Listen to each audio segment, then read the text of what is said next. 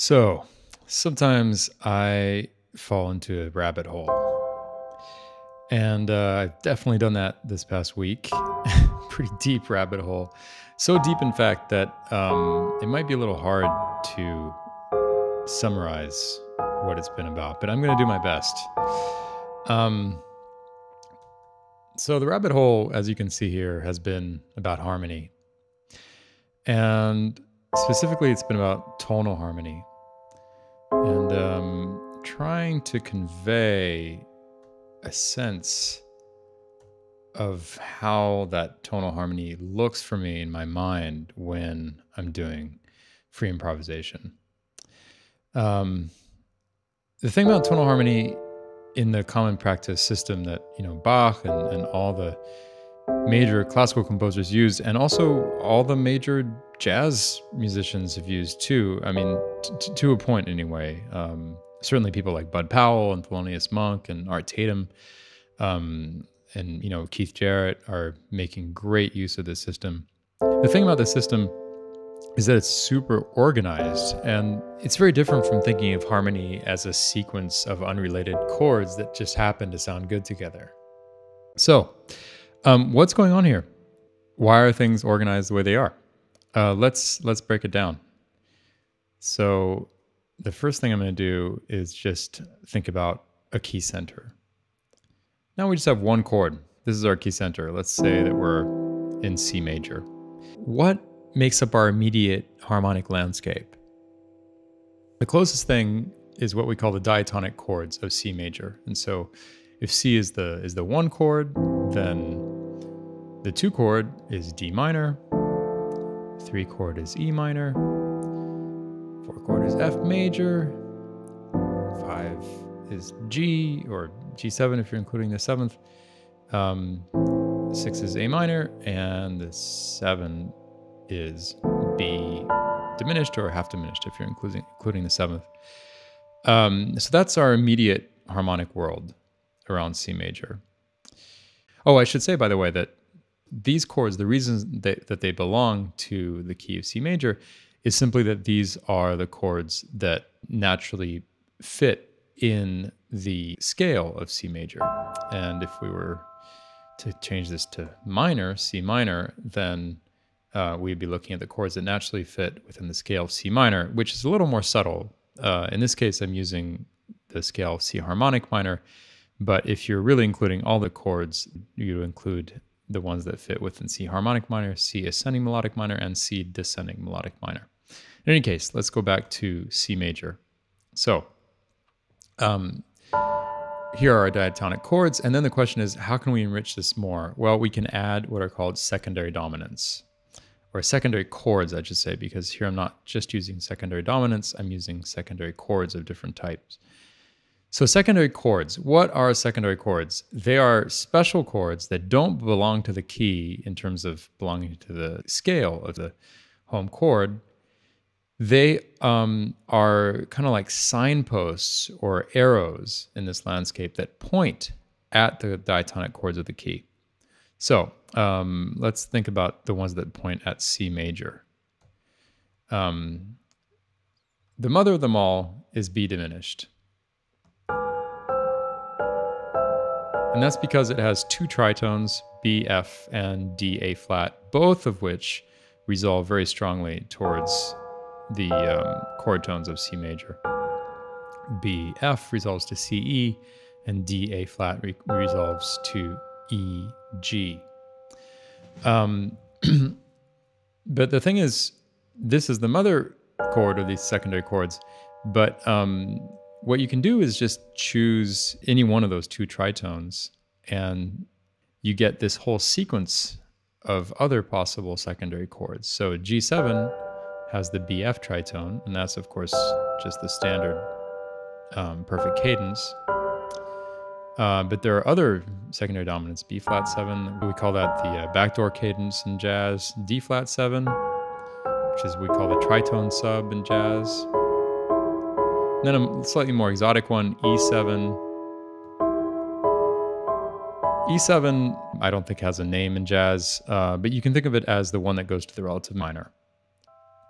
Then we have the whole family of plagal cadences. So F minor 6 is, of course, the standard plagal cadence, but then we have the other plagal cadences that include those same tritones. A flat minor 6, which incidentally is how you explain G7 altered, because that's A flat minor 6 just over G.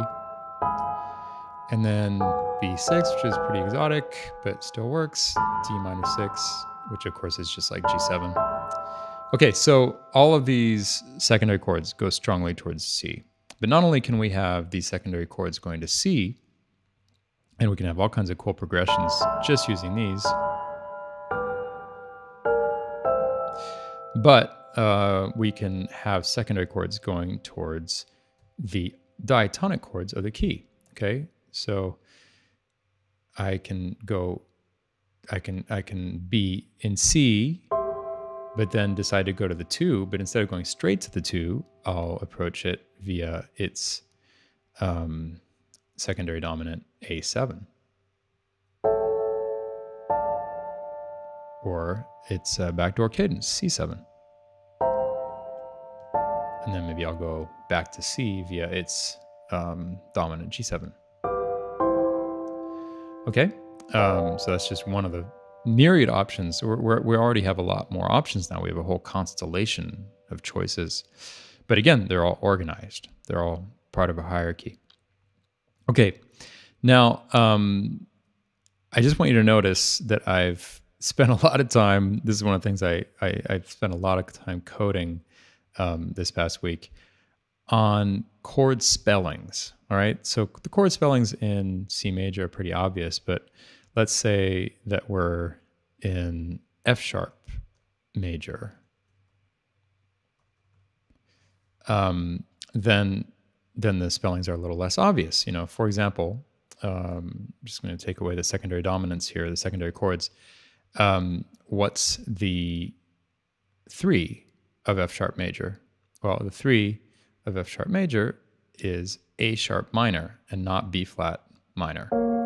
And that's important because the letter B is already taken up with a 4, which is B major. And the 7 of F sharp is E sharp half diminished, not F half diminished. Anyway, to me, it's important to get these things right in order to have the whole thing really convey the order and meaning that I want it to. So the thing about tonal harmony is our map is not limited to this. Our map is actually quite a bit bigger because you can modulate. You can modulate to keys that are related to the home key. So in this case, here we go. These are the keys that Bach would have thought about as related to the home key.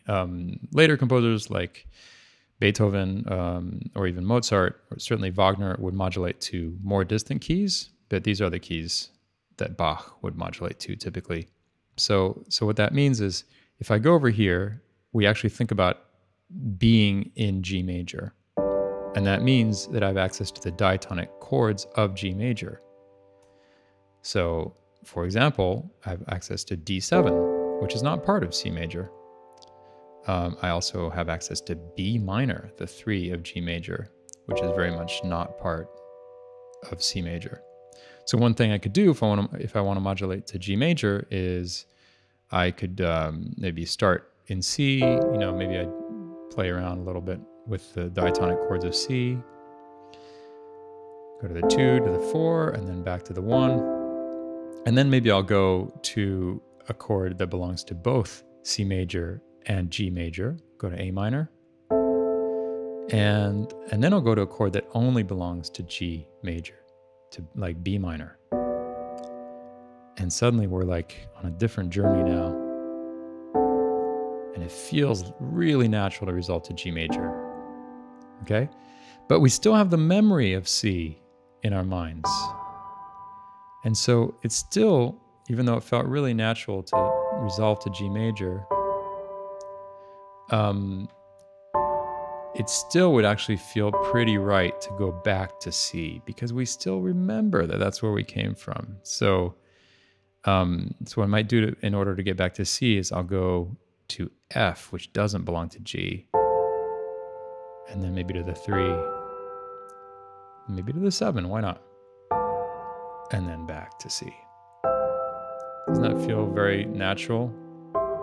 So these are the kind of harmonic journeys that Bach and all these composers take all the time, these journeys through the landscape, and they allow you to tell a story. And this is ultimately what this is about for me. It's about storytelling. If in your story, the protagonist of your story is maybe some motive, some melody, some fragment of melody, then it's really useful to have a convincing map, a convincing world for your protagonist to move around in. And that's what this is. This is a world that makes sense. So I'm going to add our secondary dominants back in, because the secondary dominants are kind of deep too. Let's say that we're just looking at F, okay? The chord F. Not only do I have the secondary dominants that lead to F, but I also have, and when I say secondary dominants, I really mean secondary chords, right? Because they don't have to be dominants. Like this plagal cadence here is another one. Great secondary chord that leads to F. But in addition to these, I have a whole world of secondary dominants that lead to those. Okay, so each one of the secondary dominants of F can be preceded by its own secondary dominant. So if I'm using the plagal B flat minor 6, I might precede that with its own plagal, which is E flat minor 6. And I can actually use another layer of secondary dominants leading to that. So that I might precede that E flat minor 6 with this plagal cadence A flat minor 6. And I could even precede that with another layer. Okay, so this system becomes just totally infinite very quickly in terms of the options that are available. And by the way, if you think this is crazy, it's really not at all. These nested layers of secondary dominants are used all the time. Let's say that we're in B flat major, and we're playing rhythm changes, which is the chord structure to Gershwin's I Got Rhythm. The bridge to rhythm changes goes D7, G7, C7, F7. And actually that's best explained, I think pretty much the only way to explain it, by thinking of a chain of secondary dominants. And specifically, the chord that leads to B flat is F7. And what we're doing is we're preceding F7 with its own secondary dominant, which is C7, which we're preceding with its own secondary dominant, G7, which we're preceding with its own secondary dominant, D7. So the bridge to rhythm changes is D7, then G7, then C7, then F7, and finally back home to B flat. And there you go. You could pretty much explain any jazz standard within this system. It's all just paths taken through the harmonic landscape. I want to say one thing about voice leading. If you spend any time with harmony, you'll quickly notice that these functional ideas I'm talking about here are completely worthless unless you have good voice leading. So, for example, I would say that, you know, the chord paths that I've been taking for you right now sound pretty good, right? Even I might do that. I think that all sounds pretty convincing. Okay, maybe I'll bring back the diatonic chords, go around here.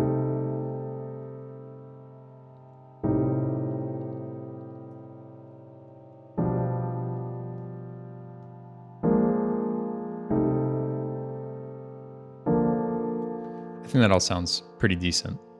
And the reason for that is that I spent an inordinate number of hours getting my voice leading decent here. Let me just show you what it sounds like without voice leading. Okay, so now I turn the voice leading off, and I'm just going to take some random pads here. Already that sounds terrible. That doesn't really make sense. And then if I go to a diatonic chord,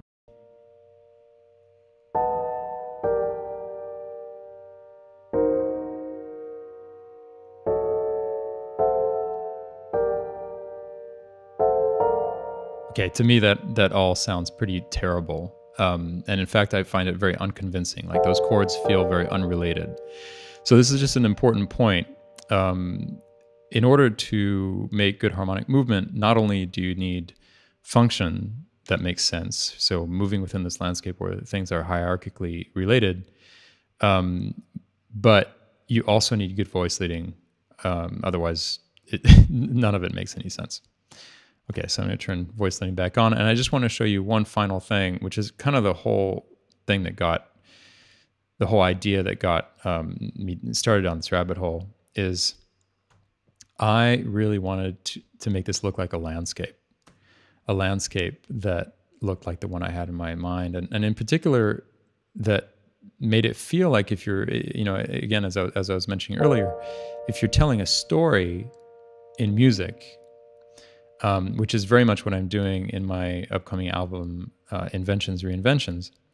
So if you're telling a story in music, you want your protagonist to be able to move around a world that makes sense. And so that's what I wanted to convey here by actually creating a landscape.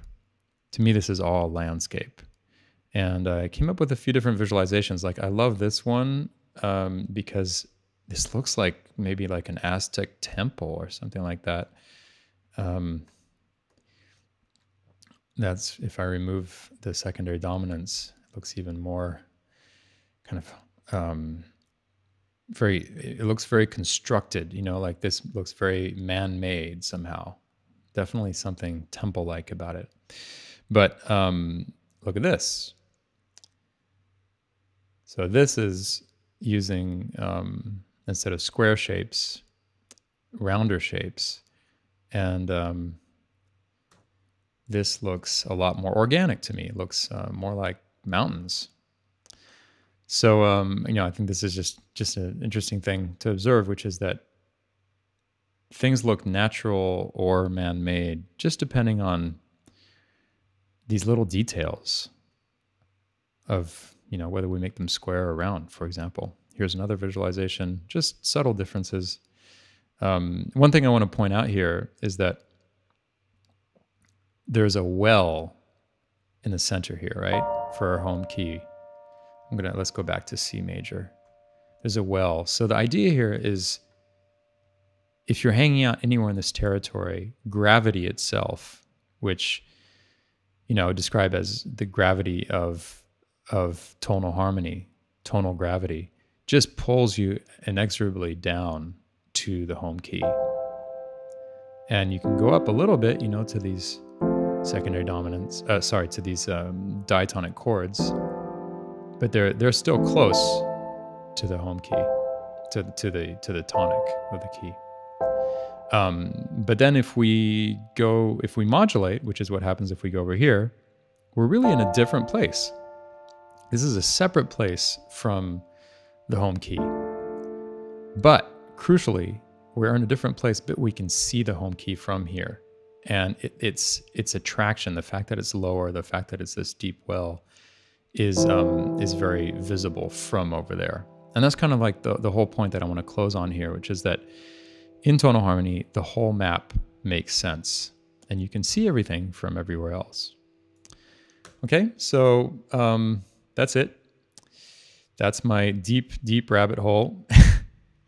And I hope to see you again soon, probably at the piano. If you've made it this far, thanks for listening.